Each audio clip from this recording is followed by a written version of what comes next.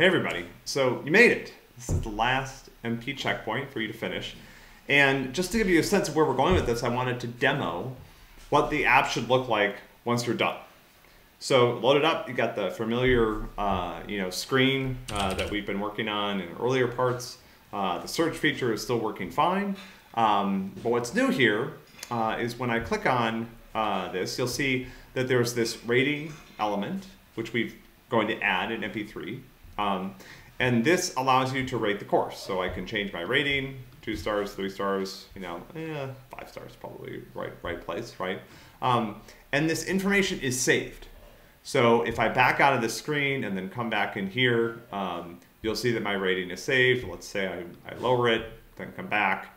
Let me go and rate a different course. Let's rate 173. That's a great class. I give it 5 stars, go back. And then I'll come back to 125 and you'll see that my previous rating has been saved. So this is what we're adding.